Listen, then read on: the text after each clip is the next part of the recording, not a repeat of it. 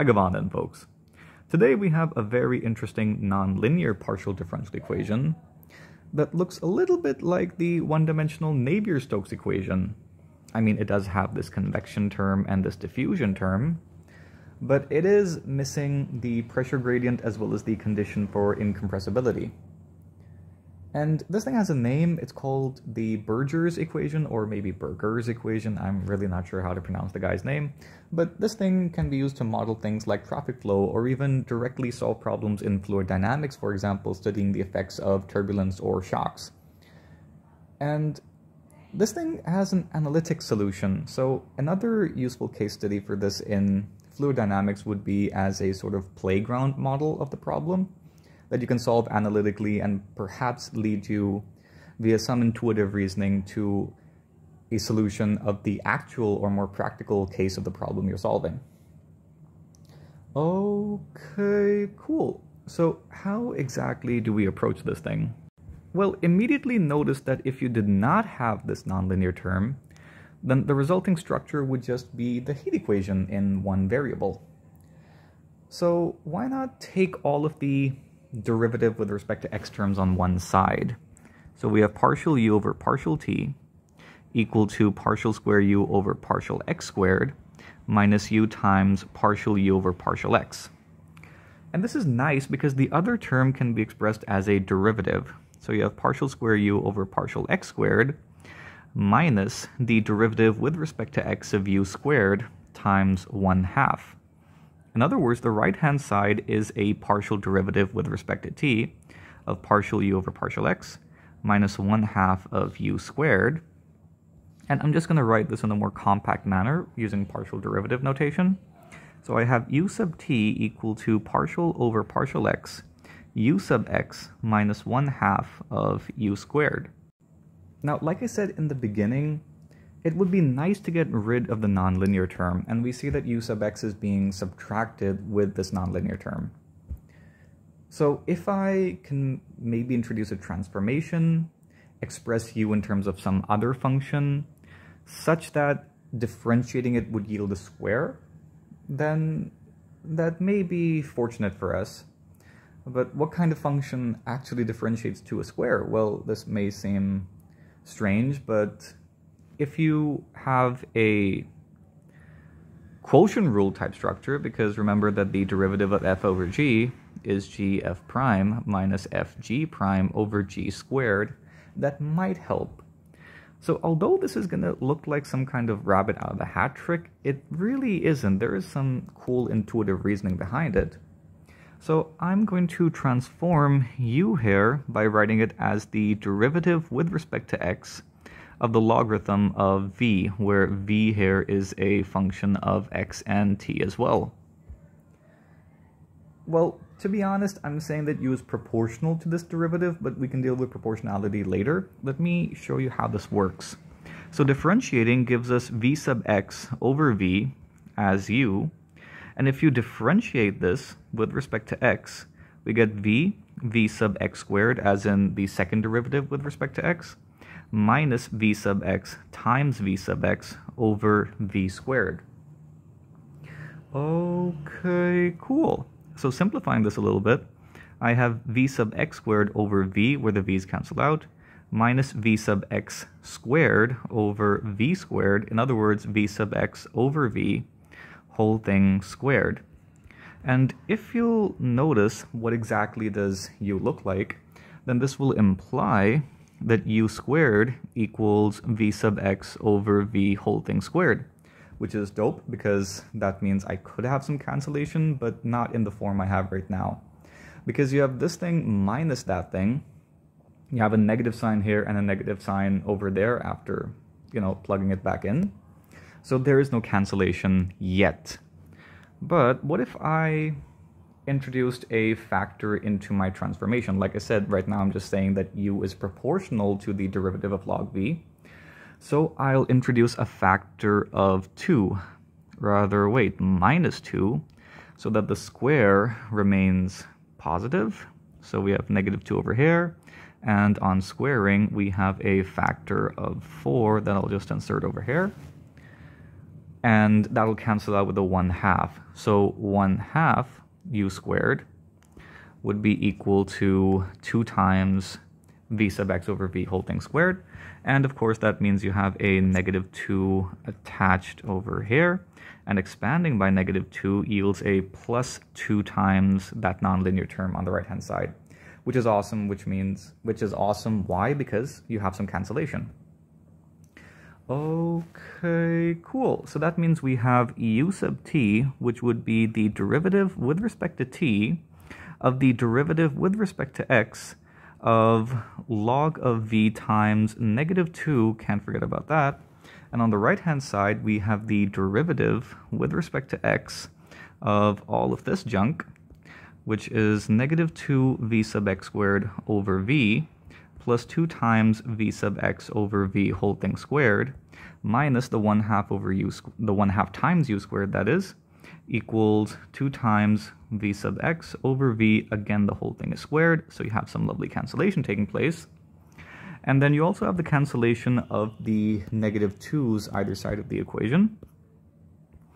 And that means we have partial over partial t, partial over partial x, log v equal to what exactly? Oh yeah, we have the partial derivative with respect to x of v sub x squared over v.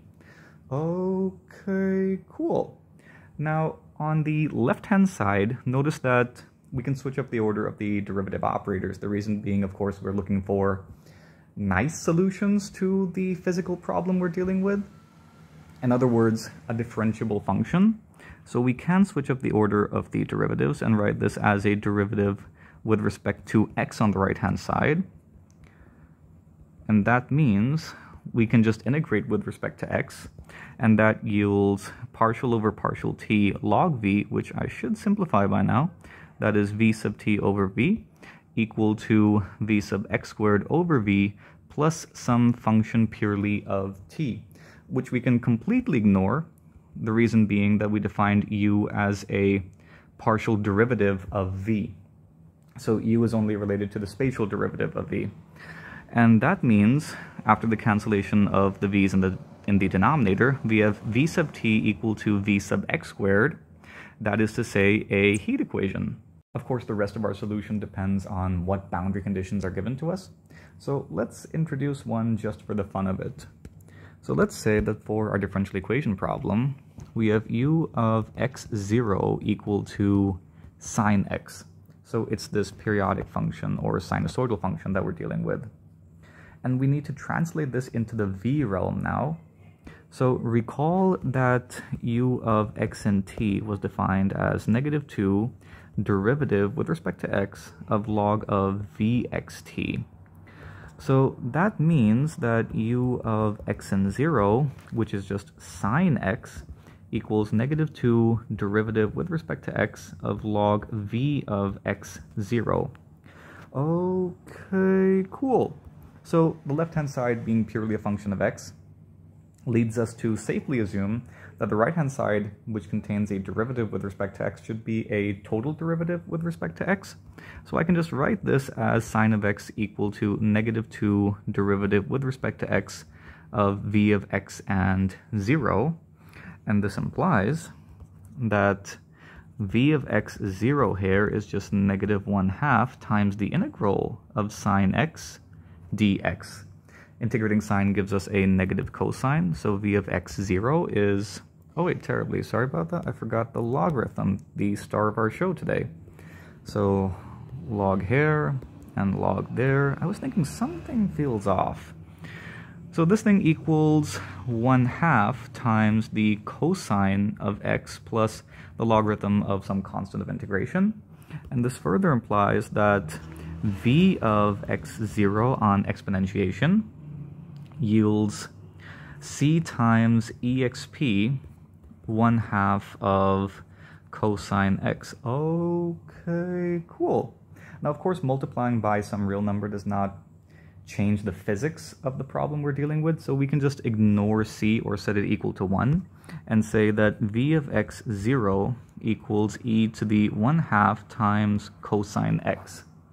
So we've set up this nice looking heat equation problem with this periodic boundary condition, and the key word here is periodic, because since this function, this boundary condition is periodic, and the heat equation itself is invariant under spatial translation, we can just solve this for the interval of length 2 pi, that is x belonging to negative pi to pi, and that will suffice.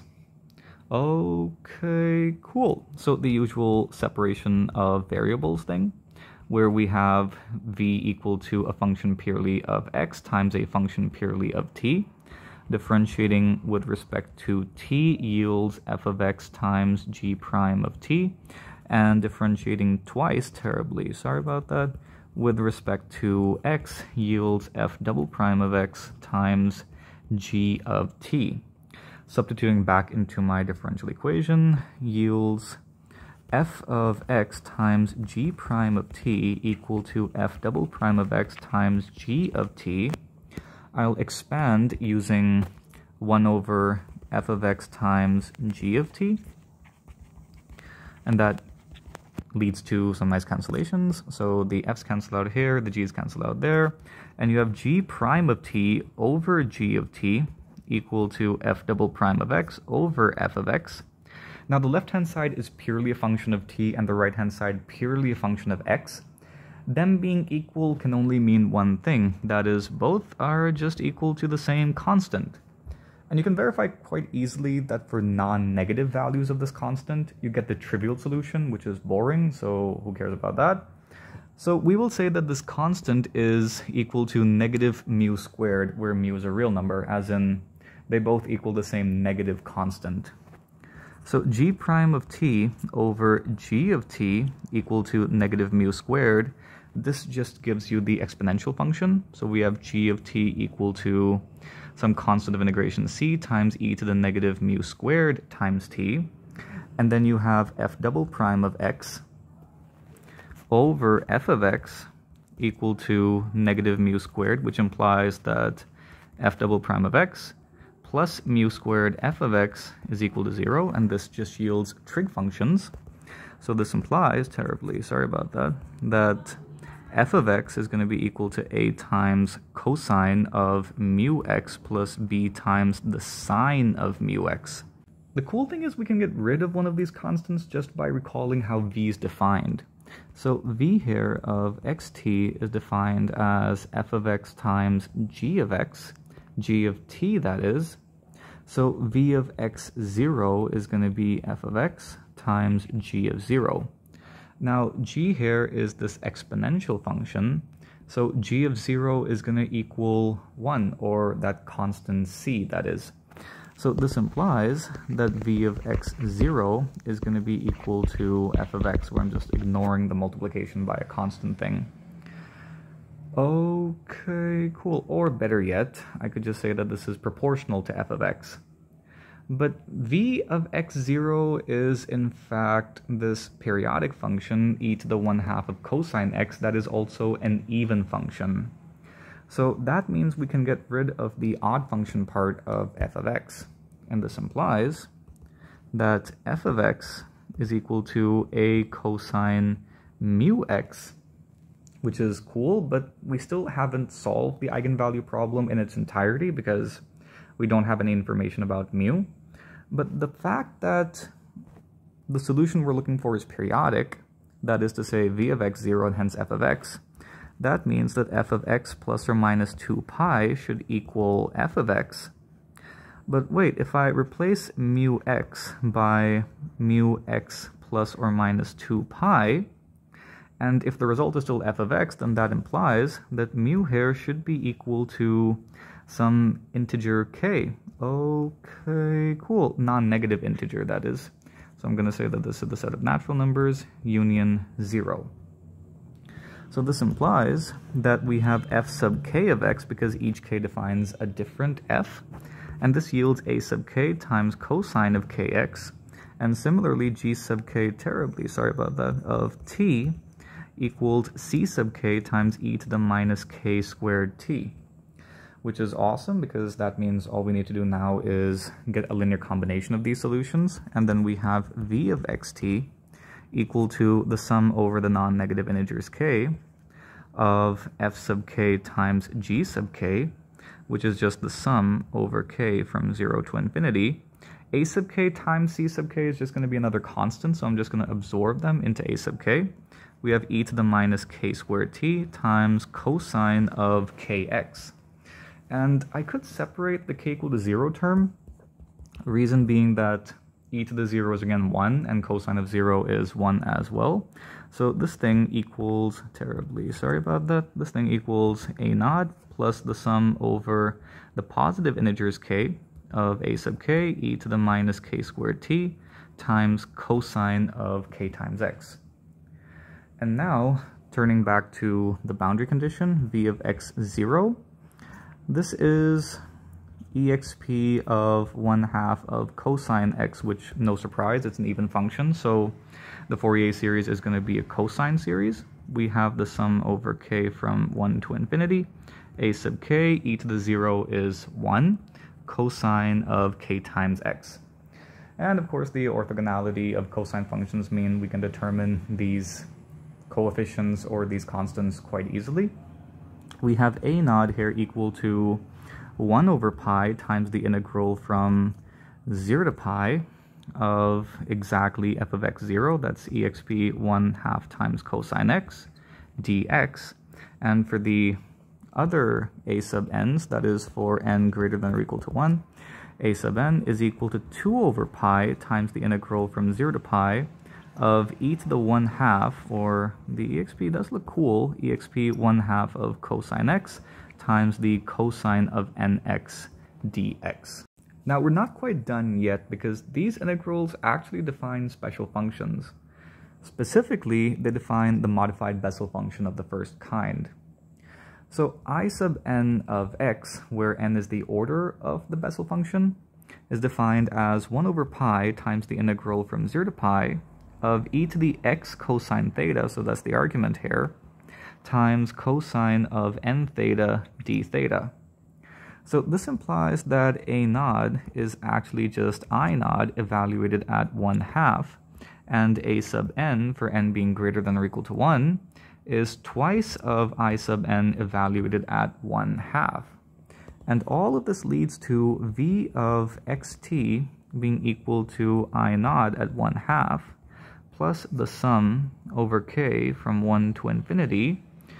2 can be factored out. We have I sub n at 1/2 times e to the negative, oh wait, this is I sub k now, e to the negative k squared t times cosine of kx. So that is v of x and t, but recall that our target function u of x and t was defined as v sub x over v times this factor of -2. So this implies that u of xt on differentiating and multiplying by -2 yields -2 times, let's see, it's going to be a -4 up top now. So -4, I always struggle writing the number 4. The sum over k from 1 to infinity of I sub k at 1/2, that's just a constant, and then we have e sub e to the negative k squared t, that is, and then we have sine of kx with a negative sign that cancels the one outside, and of course we have this extra factor of k because of the chain rule, and in the denominator we just need v as it is, so that is I naught at 1/2 plus twice the sum over k from 1 to infinity of I sub k at 1/2 times e to the minus k squared t times cosine of k times x, which is one of the wackiest solutions I've ever seen for a differential equation. Well, I've ever presented on the channel, to be honest, because I do love partial differential equations, so this looks aesthetically pleasing if you ask me. So this was really cool. I hope you enjoyed the video. I hope you learned something from the video. Be sure to like and subscribe. Thank you. See you next time.